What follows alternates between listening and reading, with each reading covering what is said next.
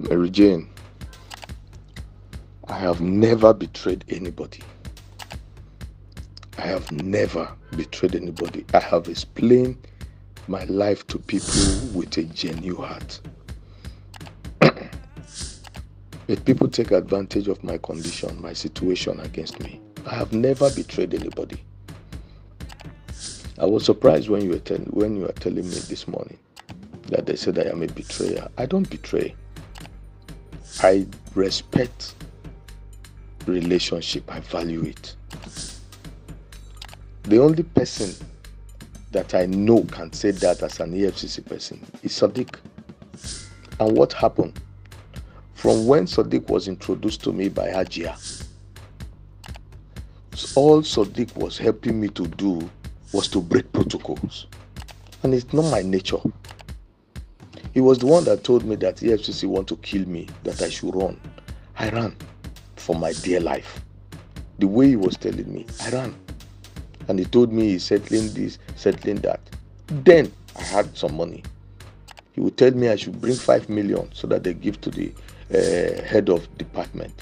I give to the woman 5 million. I gave him to give to the woman. The very day that I released that money, the second day, there was a serious hit on me. If money have not entered Sadiq's hand, at least 55 million have entered his hand. And I remember a day he told me that they have carried the file and have thrown the file away. It's the same file that you saw just now. You are telling me that you saw yesterday. Okay, Sadiq, out of me running, Sadiq, he was the one that sent people. I knew that forcefully I was beaten, molested. I forcefully accept giving out the property because he said he want to give it, he want to sell it and give it to a judge. I told him I'm not selling that house. That house belonged to my son, it's not my own. Sadiq went to my office, forced my driver, brought in some boys, moved my cars, and said he will move them. The same thing happened. He went to my water factory. He moved all the machine one night. Carried my Meccano.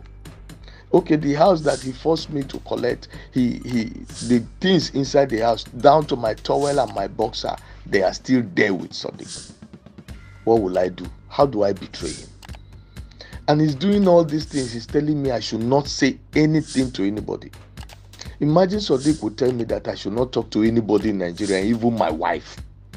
Not my brother, not my lawyer. What were you expecting? And now I am talking to one or two persons. Sadiq is saying I betray him. I did not betray him. I am looking for help. And if I am not getting it from you, I am crying out to another person. Okay, look at the extent you have gone now. If I did not talk to you, would I have gotten to that extent? He said I should not come back to Nigeria till after 10 years. People are dying in that country. Everything is shattered. People need me, Mary Jane, you know. You know how many? 48 orphans are in school. I am their father, their mother, their brother, their sister, everything. What happened to the aged people that I am taking care of? What happened to the orphans that are in the school? Okay, not that, the members of the church. That I God forbid, I am not their life wire, but God have connected me to them. How will I betray anybody?